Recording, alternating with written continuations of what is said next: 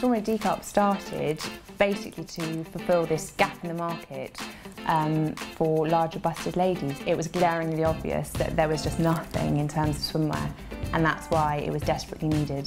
One of my first jobs ever was in a swimwear shop, and that's where it really sort of set the path for my career and my future.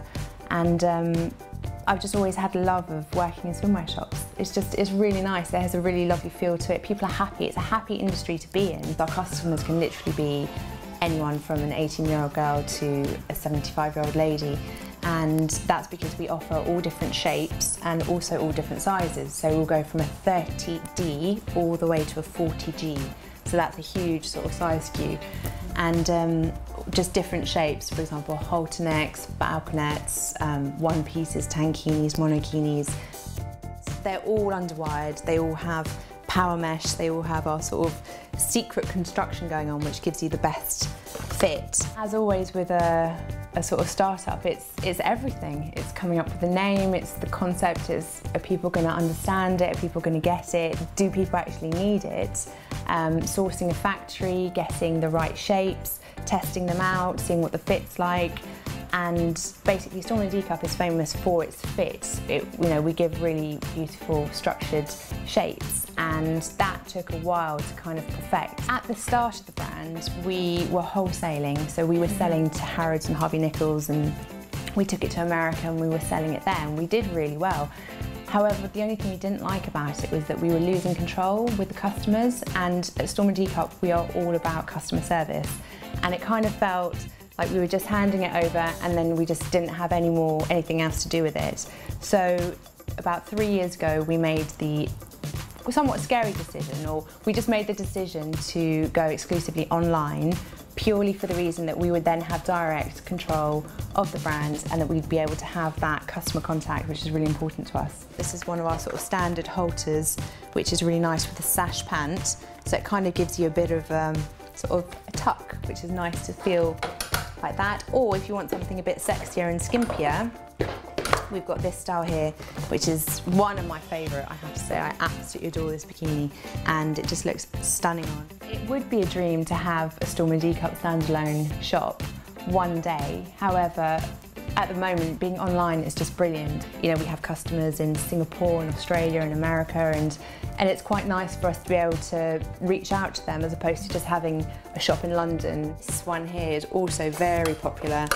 It's our halter with the trim, which is lovely, and this print is fabulous. It looks so nice on.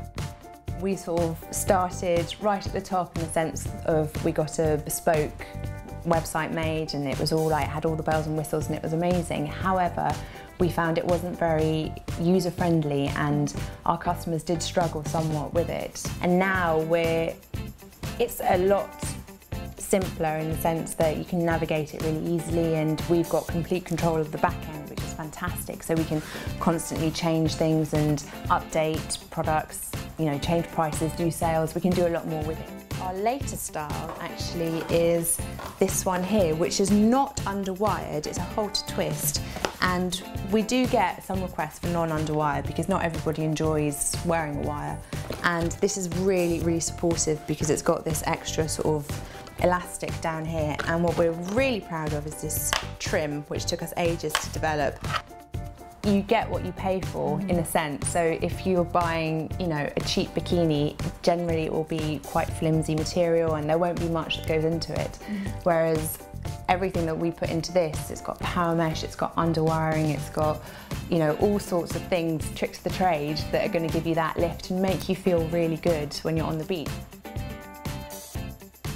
Probably the most difficult challenge is with the factory. So it's really hard to find the right factory, and then once you've found them, to kind of make sure that they always maintain the same quality and that they don't, for example, sell your style to somebody else. And we had a huge problem with our factory, and after that we had to change and find another one. But now we're working with this amazing factory in Italy, which is really exciting. So, because I'm Italian, so it's really nice to support, my heritage, as it were. And to have that sort of made in Italy feel is really important. We're a very small company, so not that many people know about us. What I would love is just to get the word out there a bit more and tell everybody about our product. I'd also love to go back to America because we were wholesaling over there. However, I'd like to sort of relaunch in a way, but just being exclusively online. This style here is one of our classic one pieces, and it's so chic, it's so elegant. This is definitely a Sophia Loren Italian kind of, you know, in Positano with her cocktail.